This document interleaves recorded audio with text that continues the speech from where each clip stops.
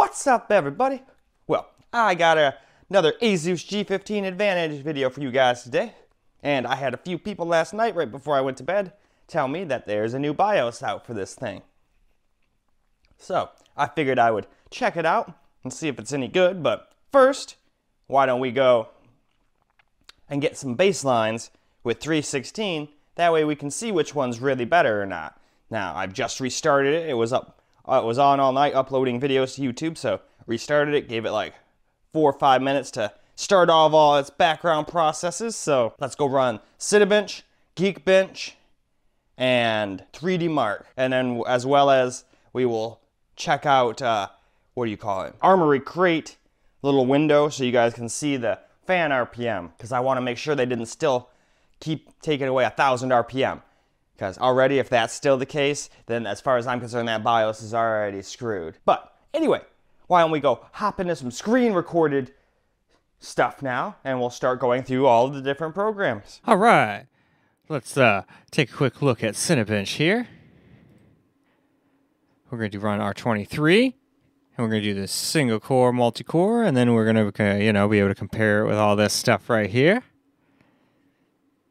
And I'm going to always close OBS every time I run a benchmark. I'm not even going to let it idle down there. So now, let's run the benchmark. So, 316 BIOS got us 12,893 for a multi-core.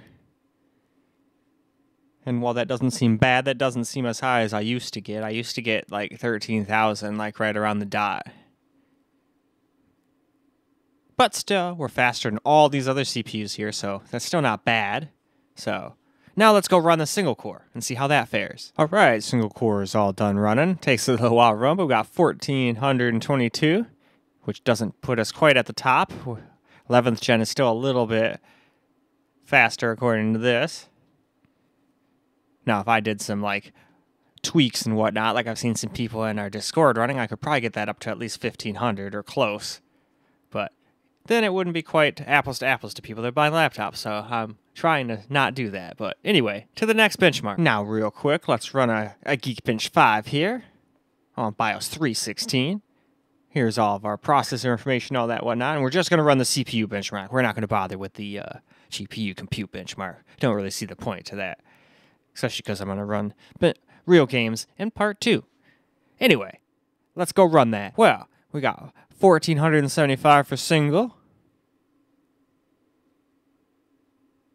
And then over here for multi, we got 8,502. So all right. Now, why don't we go ahead and move on? Haven't run this one for a while, but let's run some Passmark performance test here. I got the latest version, 10.2. It is the evaluation version, so I don't know if that screws me over in any way, but hopefully not. Anyway, why don't we go ahead and move on and do the benchmark. Well, we got 6,889. And here's all of our other one. 24,375 for CPU, 841 for 2D, 2133 for 2D, 2936 for memory, and 16,636 for disk mark. So, this is again on BIOS 316. So, I'm going to go ahead, hit OK, submit that, and let's move on. Now let's go run some 3D Mark. Going to run Firestrike and Time Spy. Seems to be good, so let's hop in here. Not going to run the demo or nothing, because that just heats shit up for no good reason. And let's go run that benchmark. All right, we got 27,977, so that's cool. There's our graphics score, our physics score, and combined score right there. And my score is at least a teensy tiny bit above average. That's nice. Didn't beat the best, though. But hey, you can't always win. I'm sure that's people modifying stuff and doing stuff out of my realm of expertise. Anyway, though, why don't we go ahead and run the next benchmark? All right, Time Spy's all done. We got 11,214. There's our graphics score right there and our CPU score right there. But seems like this time we couldn't quite hit average even. Interesting. But hey, that's fine. Can't always win. Or even be average. But anyway, why don't we go ahead and move on? All right. Now for this, I wanted to show you guys the CPU fan and GPU fan while we're running a Cinebench here. Now on 316, The GPU seems to sit around 7,000, and the CPU fan will get up to 7,300 or 7,200, something like that. I think it's 7,200. So just watch that. It's pretty close to maxing out already, but this is one of the main problems with all the other BIOSes that's come out after 316. They always cut 1,000 RPM away. And then that usually means less performance in games and stuff like 3D Mark and Time Spy and stuff. So we'll have to wait and see if 320 does that. But yeah, doesn't seem to go any higher. So I'm saying 7,200 RPM is the max. So now why don't we go and install 320 and then come back and run all these tests again. All right, before we started the installation process, I figured I'd just show you guys how to get the new BIOSes. For those who don't know, you could just search for this laptop on Google and then go hop on over to support. Then go to driver and tools right over here. And then if you wanted driver and tools, you'd go with that. But we want BIOS and firmware. So we're going to pick the only thing available, which is our laptop. And then if you want to do it all easy peasy, you can just download the Windows update and then run it like a normal EXE. Just follow the prompts and it'll install. I'm going to go with this way, with the just general way. So I've downloaded the thing. So now let's go get a USB drive. All right, now we've got our USB drive. I'm just using a super old school one. Technically, it's actually the first one I ever got. And if you haven't already format it and put it on FAT32. And you can just do a quick format, that's fine. Go hit start and be all done. We've already done that, so I'm not going to bother with that. So let's just open it up. I've got the old BIOS on there in case this sucks, so I can easily go right back. So just open it up with whatever zip program you're using. And then just drag and drop it right onto your drive. And then bam, you're ready to go. So now we can go restart the laptop and start the installation process. Well, all right, we're back after installing BIOS 320. So now we're going to run Cinebench R23 again. We're going to do the single and multi-cores, and then we'll be able to compare it right here. So without wasting any more time, let's go run some Cinebench. Well, all right. Benchmarks all done. We got 13,082, and I do believe that is slightly better than before. I think we got like 12,886 or something around there before, so that is an improvement at least in Cinebench. So now let's go run the single core and see if that follows suit. Now, single core is all finished. We got 1429, and I do believe that we got 1422 before, so we did improve there as well. Not enough to beat the 11th gen, but whatever. Still an improvement, so I guess let's move on to the next benchmark. Now it's time to rerun Geekbench on BIOS 320. So here's all the info again for the system information, and we're just going to do the CPU, not doing the GPU. So let's run it. All right, benchmarks are done. We got 1472 for single, and I believe I got 1475 before, and we got 8,507 multi, and I believe we got 8,505 before. So I'm just going to call that pretty much the same. That didn't really improve one way or the other. So to the next test. Now to rerun performance test version 10.2 here. And it is the evaluation version, but same as it was before. So now let's go run that benchmark and see how it fares. All right. Benchmark's all finished. We got 6913, and I believe we got 6886 or something like that before. Can't really remember what all those guys were before, but regardless, that is an improvement. So why don't we go ahead and move on? Well, now let's do ourselves some Firestrike. Oops, that was Firestrike Extreme. We want Time Spy. There we go. Time Spy and Firestrike are what we're going to run. So there's also the Speedway at the top all of a sudden. So I guess there's a new version of this out. So let's go hop on into Firestrike, which is right down here now, and see how it does. All right. Firestrike's all done. We got 27,698, and I believe we got 27,900 and something before. We're still a little above average here, but still, we lost a little performance too. So, all right, I guess let's go move on over here to our Time Spy and run that. Wow, that's way lower. We got 10,833 this time. I believe before on 316 we got 10,000, or no, we got 11,200. We weren't quite average, but we were still way better than this. So, all right then. Now I also have an interesting thing. Let's go test out the fan speed. All right, now let's go run some Cinebench here and see if the fan speed's still cut or if we're getting our full fan speed. All right, since this GPU fan isn't sitting at 7,000 like it was before last time I did this, that's already not boding well.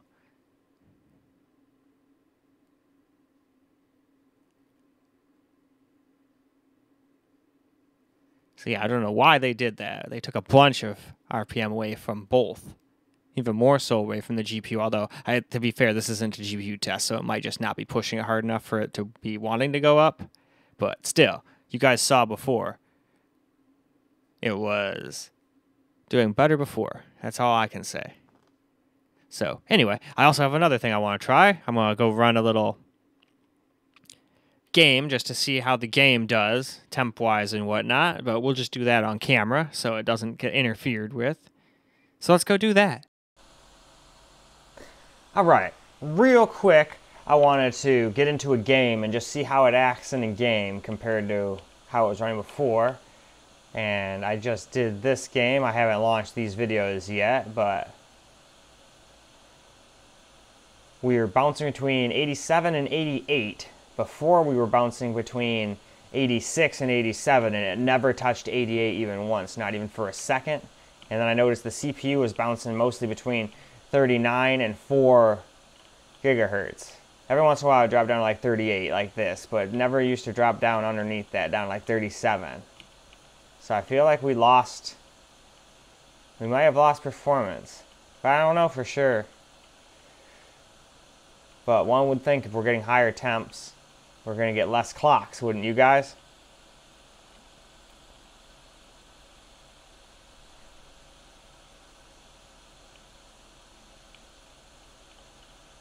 That's kind of a shame.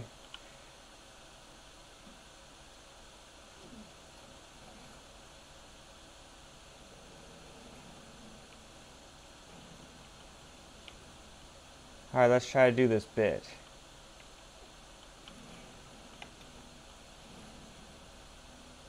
Alright. But if I jump here, he kills me.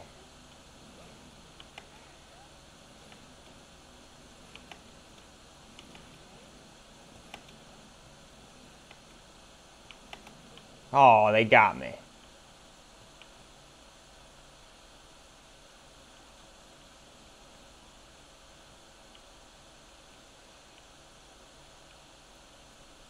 Well, it looks like I might have to do a part 2 of this BIOS fiasco. Even though we're getting higher temps and whatnot, for all I know, maybe we're still, for whatever reason, getting better FPS and whatnot in games. So maybe I should pick a couple games, test them, and then drop it back to 316, and then see how it runs those same games. Like games with benchmarks and whatnot. That way we can see if the benchmarks change or not. I'm not going to sit there and play a bunch of games probably, but we'll just get games with benchmarks like Cyberpunk and things like that, Shadow of the Tomb Raider, stuff like that. But anyway, let's go wrap this video on up now, shall we? Well, alright guys. Very inconclusive for the end of this video here, which makes me think I will make a part 2 where we go and try out some games real quick. Because as you guys saw, a bunch of the benchmarks, we improved. But then when we got to the part where we checked fan speed, where you still are lost out on 1,000 RPM. And that's not cool. And then I decided to throw in a little extra and go and jump into a game. And yeah, I pulled up the same footage I had from that game. And it was bouncing between 86, 87. Now it's going between 87, 88. And keep in mind, that's while it was screen recording with OBS in the background too, so I'm sure that adds some strain to some stuff too, and yet it was still cooler. I was doing camera recording this time around. It was still hotter. But just because it's hotter doesn't necessarily mean that games got worse FPS. For all we know, now they're smoother and get better FPS. Just like a lot of the benchmarks improved. Now, except for Time Spy. Time Spy dropped like a rock. We went from 11,200 down to 10,800 and something. So that one is what made me think, okay, well maybe games don't run so good. So I am going to go and download Cyberpunk and Shadow of the Tomb Raider real quick, and I think we'll just do Forza, Shadow of the Tomb Raider, and Cyberpunk real quick, and do those benchmarks and just see, and then go downgrade back to 316, run the same ones, and see if it's, you know, within the realm of error, or if 316 is still better for gaming, or maybe 320 is better than 316, even though we lost out on RPM. So I'm gonna go and end this video here and start working on part 2. So I hope you guys enjoyed, even though it's inconclusive, but hopefully we'll get some more light in it when I get done with part 2. But till then, peace out, guys.